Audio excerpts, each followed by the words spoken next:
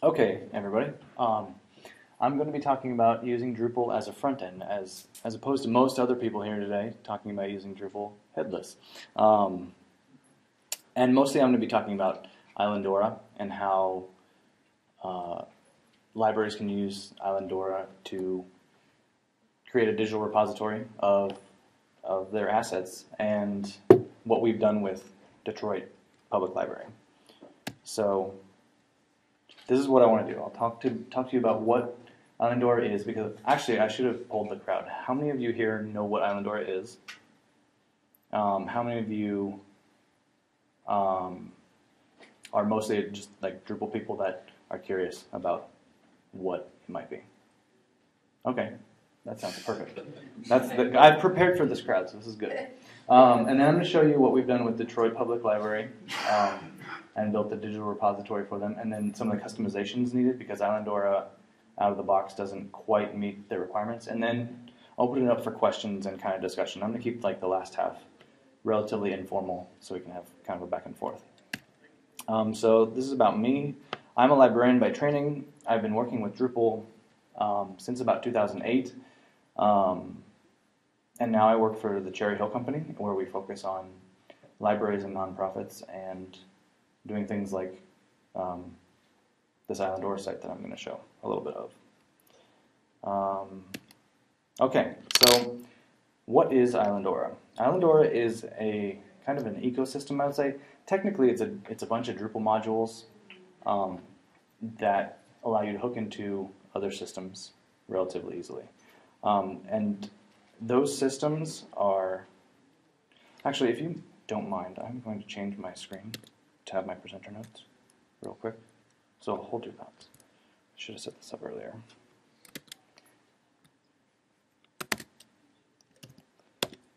I should pause my recording too, huh? So we can. Okay, and we're back. Okay, so the reason Islandora exists is because in libraries and in archives, librarians and archivists have a need for stewardship of their digital objects, more so than just like files you'll put up on your website, like an image or two or something like that. They need truly to have a record of their metadata and their digital objects for a long period, longer periods of time than you think of a normal website. And so Islandora was conceived of to handle that kind of use case, as well as the need for collaboration among people contributing to the digital objects and also providing access to those digital objects, because that's the mission of libraries and archives. They also needed a flexible system that did not require as much back-end support as a lot of that kind of technology takes. So what Islandora is made up of Drupal, Fedora Commons, which is a repository system, and Apache Solr. These three systems together,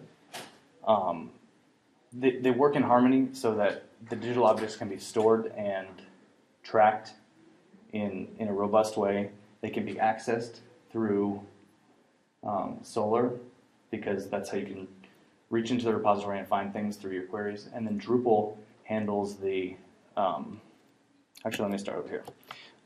So what Drupal does for Islandora is that it handles the forms for data ingest. So you can use your Drupal admin section that it's really good at for managing your metadata and creating your digital objects on a day-to-day basis. And also you can extend the capabilities of Islandora through the module system that Drupal provides. And so the other piece is Fedora, which is the digital repository, which has a digital object model that has been well tested and has been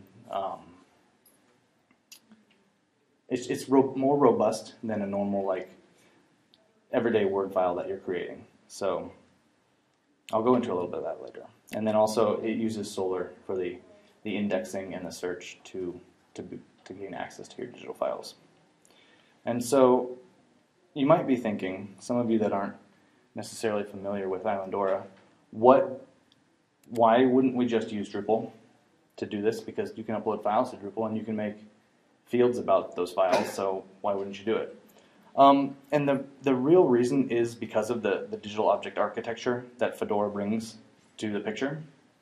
It has this concept of data streams and content models and internal relationships between metadata and objects that allows you to really robustly describe and then also make derivatives of metadata so that it can be harvested and accessed by different systems altogether. And this is all like built into the way Fedora works. So let me show you a couple images that might explain it a little bit better. So every Fedora digital object has a persistent ID, which is just like a unique ID for everything in the system. And it stores object properties. For that the object properties are just kind of like system metadata about it. It's not stuff contributed by a person necessarily. But then you have data streams, which are kind of broken up. Here, let me show you the bigger one. Broken up into different kinds of data streams. So there are system ones like the relationships in a basic Dublin core metadata stream and an audit metadata stream or an audit trail data stream, so that the system can know what has been happening with the object as it's being stored. But then you also have any other data streams that you as a content administrator want to add. And so you can add multiple different kinds of items into an object. So you can have your mods XML data stream that really describes the metadata about your object. You can have your original TIFF image that you use when you scanned your original digital object maybe, or your scan of your newspaper from the 1800s or something like that. That can be your original object, original item within your object. And you can have derivatives of that TIFF for display. You can have different metadata streams that describe the object differently. You can also have metadata streams that show relationships between other objects that are in the collection. So this kind of architecture has been developed, and you could do it in Drupal, but it would be a homegrown thing. And this is, the Fedora repository is really, it's used by a lot of institutions, even on its own without Islandora. And so it's been well tested and really well developed for this use case. So it makes sense to use behind the scenes. And it can handle, I believe, a lot more objects than like just a Drupal database dealing with files. So with that, let me show you a little bit about what we did with Detroit Public Library.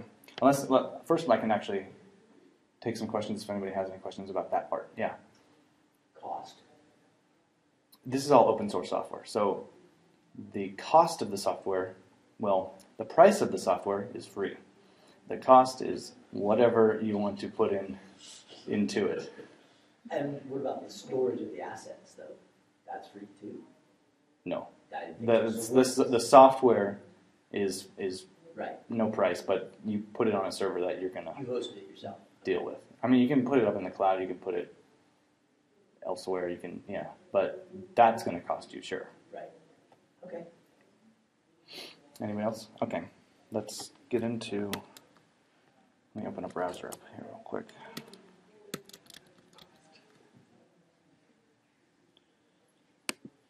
Alright, so, you know what? Oh, this would be bad. I don't know what screen my